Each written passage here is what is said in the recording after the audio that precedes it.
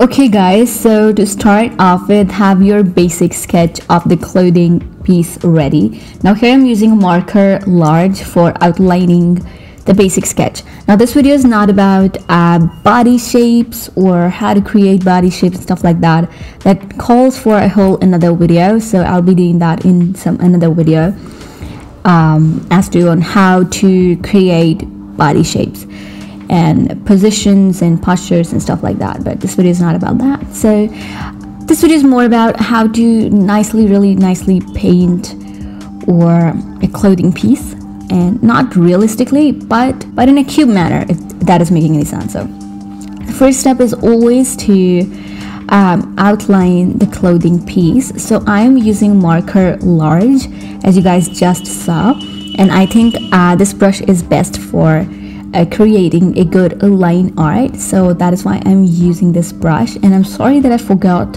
to record the basic sketch part of this tutorial. I didn't realize that I was not recording, so just forgive me for that. So however, I'm just creating the line art just above the basic sketch. Also make sure you're doing this in a new layer and not where you have the basic sketch lines, because we do want to get rid of those rough sketch lines later. So make sure you are creating a new layer for this. Now a few tips on how to create a really good line art on Sketchbook. As on Procreate we have Streamline, something called Streamline, which really helps in creating effortless clean lines. And yeah, but we don't really have such a function right here on Sketchbook. We do have Predictive Stroke, but that is not really equal to Streamline in my eyes, because it doesn't really exactly work that way. I still had some bumps in the lines that I was creating. So still just go ahead and increase the Predictive Stroke, the little S kind of shape that we have on the top toolbar that we have. So I keep it to 5. I still had some bumps in my lines. So what you basically have to do is, the first thing is to be really confident in the brush strokes and to not go slow. So whenever there is a bigger line that you want to cover, make sure you are doing it in a one go, also a bit faster. And that is what I mean by confident strokes, because when you go slow you are going to create some bumps in the lines and that would not look good. So you have to be really confident in the strokes, fast, do it in a one go, and the lines will be perfect. So as you guys can see right here, we have the lines ready.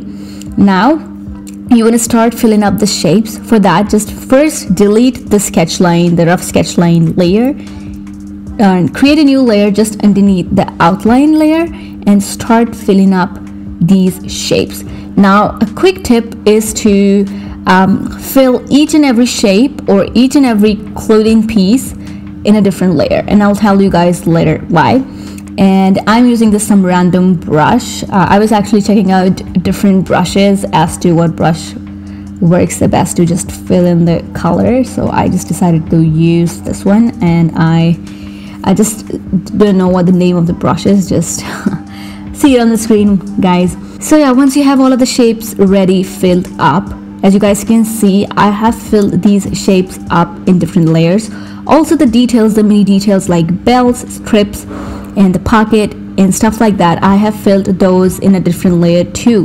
The reason being, we want to add cute shadows, and we want to make sure that we are not actually, ruining our painting or the clothing pieces or the other parts of the whole clothing piece, if that is making any sense. So as you guys can see, I just picked up this pink color and selected a darker version of it, and I'm adding these shadows, and we don't want to blend these out. That is the beauty of it, and I really love this style. I really like this flat looking style. It's really cute and effortless, and you don't really have to put so much effort as compared to when you are creating something realistic. So yeah, just pick up a darker version of the base color and start adding these harsh looking shadows wherever you think the shadows must be, and do it for each part of the clothing. So also, a lot of people still don't know how to alpha lock or locked layer to make sure that the color you are filling in is not spilling out the shape.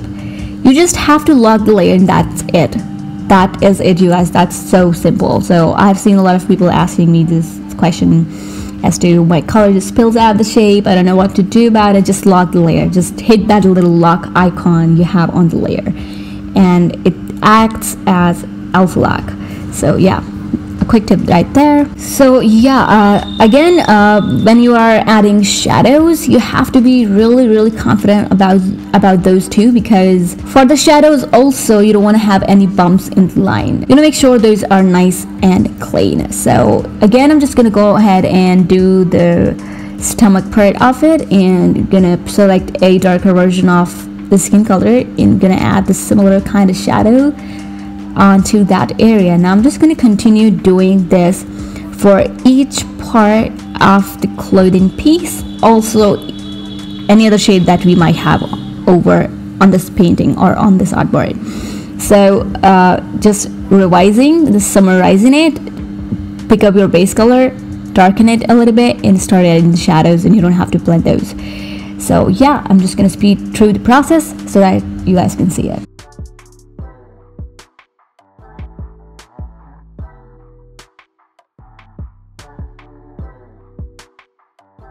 Okay guys, so now what you want to do is, once you have the shadows right in the place, you want to go back to each and every clothing piece and you want to pick up the base color. Now this time you have to lighten up the color to obtain a lighter looking color, and we are going to add some highlights similarly as we did the shadows. So we have to make sure we are creating it, we have to make sure the lines are nice and clean and there are no bumps. Just add those where you don't have any shadows.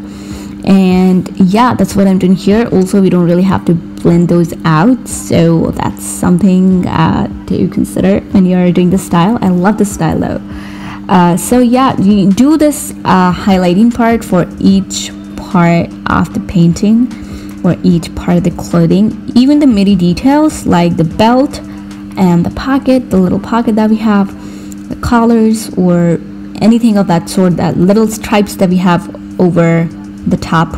So do those, add details to those as well, making sure to pick up the similar base color as the shape contains.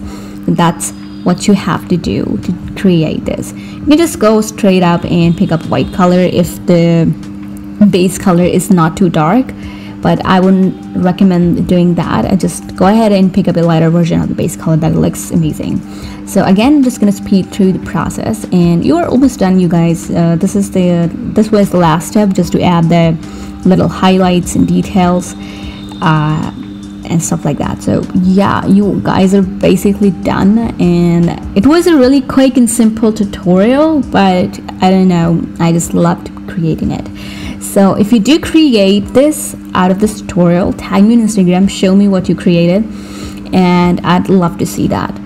And also I do have a lot of other tutorials on Sketchbook that you might want to check out, so go ahead and do that. I will link all of those down in the description. Other than that, I want you guys to give this video a big thumbs up if you liked it, and also subscribe to my channel. I post a lot.